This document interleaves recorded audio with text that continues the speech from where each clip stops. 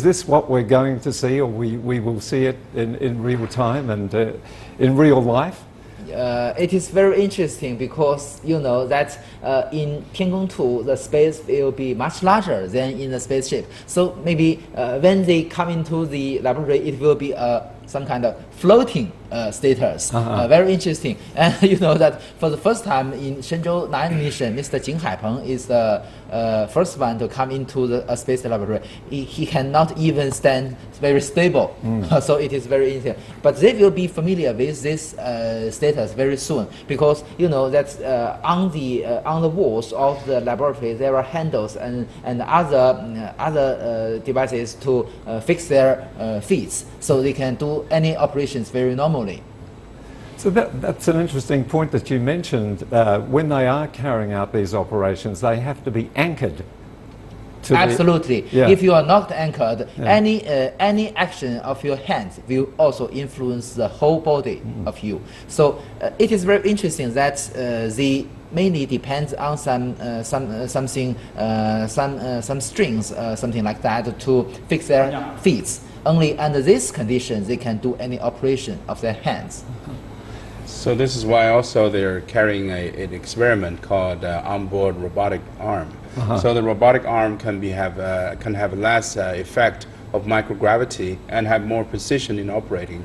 So onboard robotics are become very popular. The ISS, International Space Station, has already equipped with a few robotic arms, internal and externally.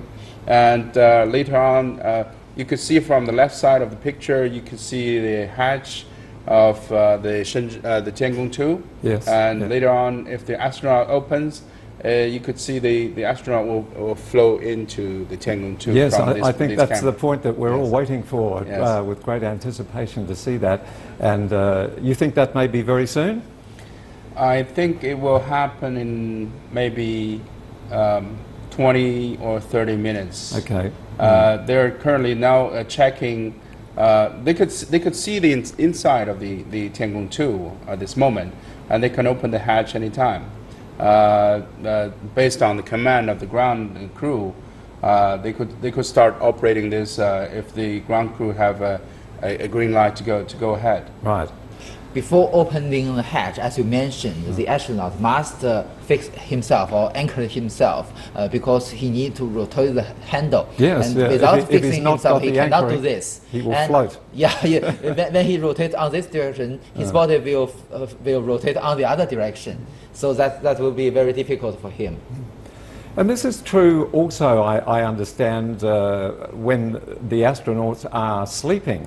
They have to be in a sleeping bed, which is also anchored, and they have to wear gloves, I understand, too.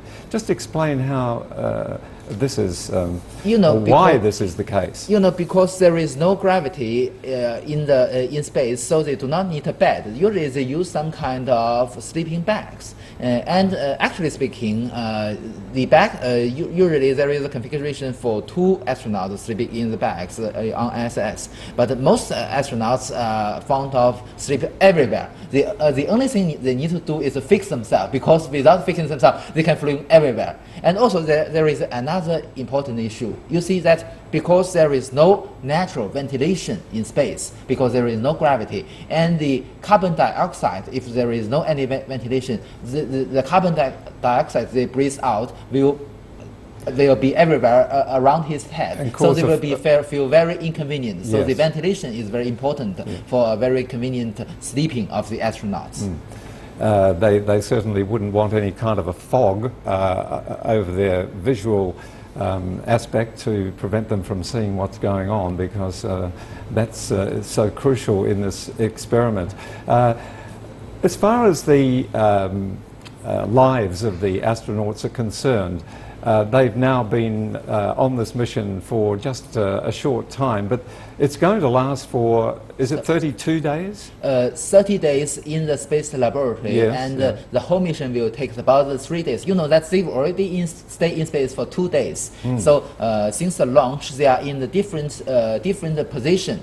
but in the same orbit. So the Shenzhou 11 spaceship is chasing the Tiangong-2 laboratory one circle by one circle, and after 2 days they are now together and form a combination. So they will then the astronaut will stay in the Tiangong laboratory for another 30 days. After that, they will separate from the Tiangong-2 laboratory and stay one additional day to waiting for the re-entry. You know that there are also many complex operations because first they need to change their orbit, have an orbit maneuver to change its orbit from the Tiangong-2 laboratory to a different one, yes. and then separate of the orbital module and then re-entry. So that's a very complex operation and need also additional 1 day. So totally speaking, they will stay in space for 33 days.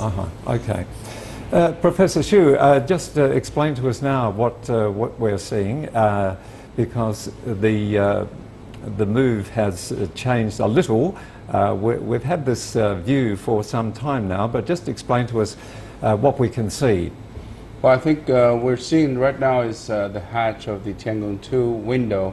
I'm sure the astronauts has carefully cleaned the window, which has collected 30 days of space environment. Yes. And that tissue will be carefully returned back to Earth.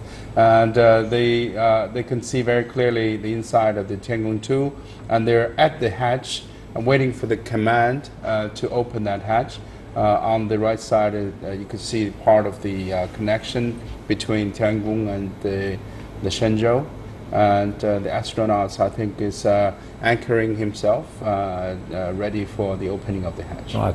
Do you know who that is at the moment? We can see part of, is it Jing Haipeng or Chen Dong? I think probably Jing Haipeng, because he's been there for three times. He's the most experienced, isn't he? Yes, and this is a very critical operation of the astronauts.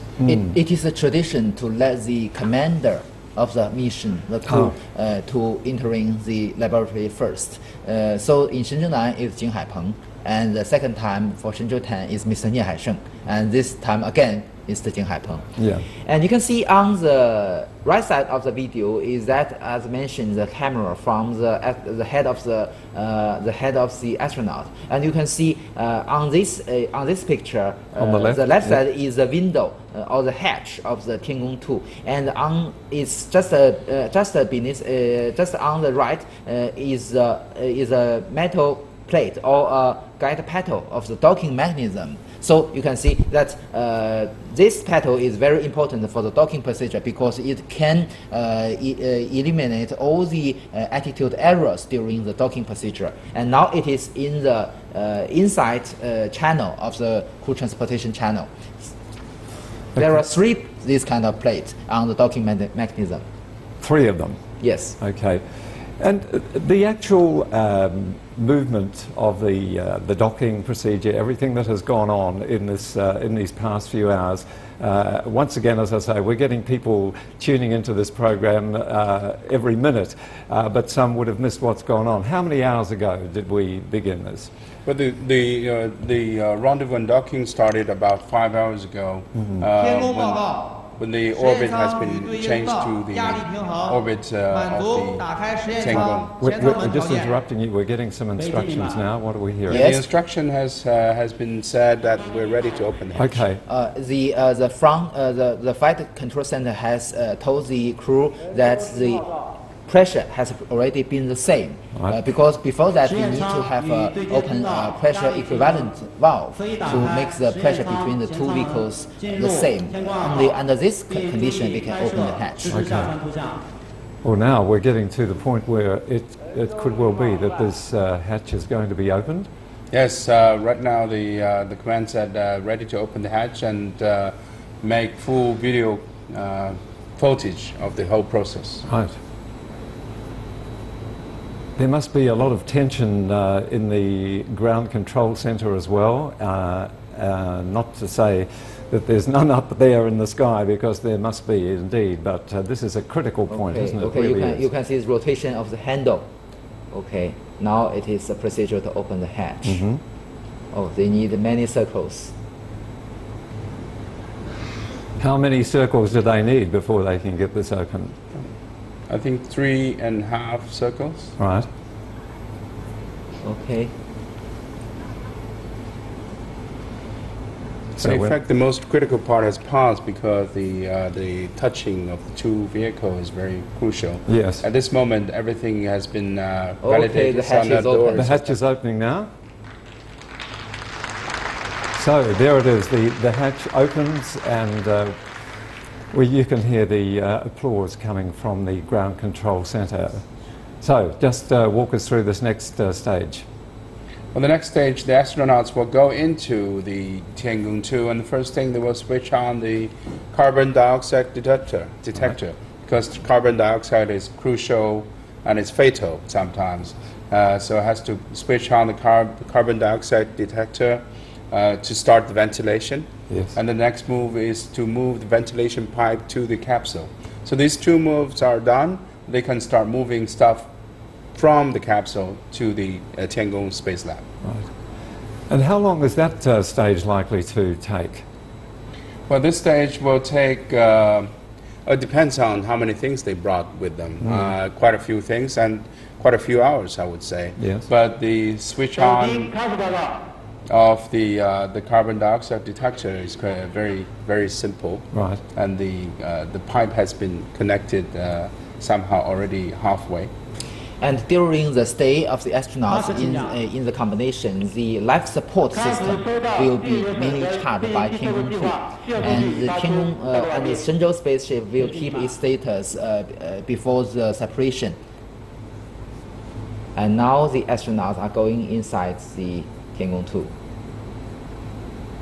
So the picture you've been looking forward to is the floating of the astronauts into Tiangong-2. Yes, that's right. It's happening very soon. Okay, now I'm sure many of our viewers have watched our preview of this mission and seen those animated shots of the astronauts going in. And now you're about to see, there they go, the real thing is happening. Wow, isn't that exciting? Like in swimming. That's wonderful. We can get them away from our studio too. Wish they could see us. So that is the first astronaut is there, And the door is closing. yeah, the door is closing. So he has to fix the door so that But this time, you know, that's Mr. Jing Haipeng is the Yes. first one to enter in Tiangong-1. Yes. And this time, it seems that he's much more experienced than before. And this time, his action is more stable than the first time. Ah, right. It looks very stable to me. Everything is going according to plan. That's wonderful. But the important thing you have to note is that once the two astronauts are in this capsule, in fact, this vehicle is flying backward. The Tiangong-2 is readying itself by opening the door backward, ready for Shenzhou 11. So it's currently still flying backward, and the next move is to have a 180-degree turn to make sure that the Shenzhou fly ahead of Tiangong-2. Oh, I see. Okay. So this is another a crucial part of the mission. Can you just give us an idea of what's being said there?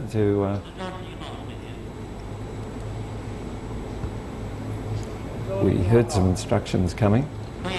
Because there are also many devices and instruments to echo the status of Tiangong-2, so they need to adjust these kind of instruments and press some buttons to adjust the status of Tiangong-2, and also the whole combination. Because before the flight, both astronauts are well trained for management of the combination. It is very complex, because you need to handle two spacecrafts. Yes. And how to control the attitude, how to manage the electricity supply is a very complicated issue.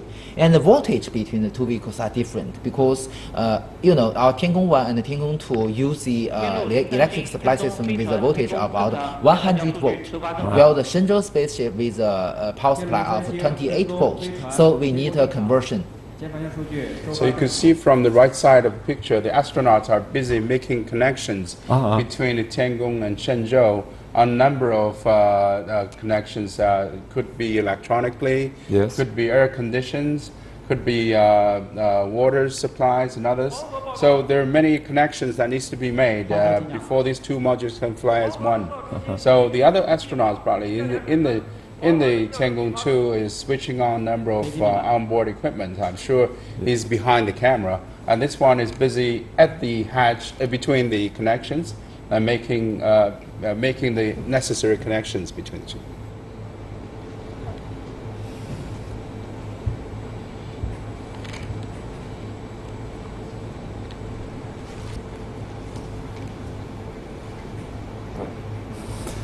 Yes, well, this is a point where we could say that housekeeping duties are taking place now before the next stage of the mission begins. I'm curious to know, what would the temperature be now? It obviously has to be the same, moving from one craft to the other. Would we be looking at something like 22 degrees Celsius, something like that? There is a specification of the temperature. The temperature is set to 21 degrees 21. centigrade, and it can be deviated to between 20 to 25, and the humidity is 30 to 40% and can be adjusted. Right. And the noise condition is less than 120 dB. Oh, okay. So these are the conditions on board, and the equipment will make necessary adjustment for these temperatures. All right, well, we're going to move from our studio to Wu Shu, who is our reporter at the Beijing Aerospace Command Control Center. Guo Shu, there must be a lot of excitement there because we heard all the applause. What's been the reaction to today's mission? Well, it was a very amazing moment when we finally saw the two astronauts floated into the space lab, and we all people here cannot help just applauding to that.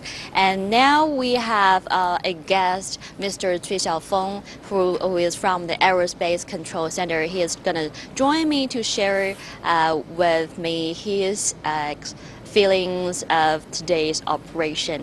And now, Mr. Cui, what was your job during this operation just now, and what was your concern just now? Yes, well, as we can see, the two astronauts have boarded the Tiangong-2, and which means this is a remarkable success in this mission.